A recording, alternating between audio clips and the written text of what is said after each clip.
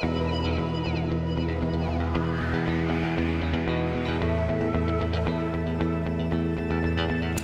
does pretty much the things that I do as a school counselor. He works in the counseling department, and he's with the school counselors and social workers.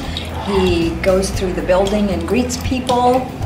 He works with us in classroom lessons. He helps work with children, students who are upset or angry or having a bad day, and he can help cheer them up. Kids can read to him. They can earn time to take him for walks. He has a pretty busy schedule throughout the day.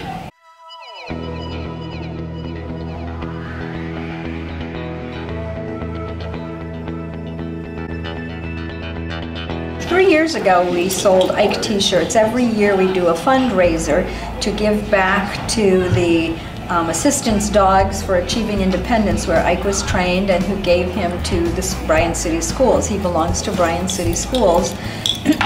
He's not my dog, he's your dog. So he belongs to everyone at Bryan City Schools. And we do a fundraiser to help pay back. It costs about $20,000 to keep and train a dog for 2 years before they're placed. He's the third dog we've had at Bryan City Schools. Some of you would remember Allie and some would remember Gracie.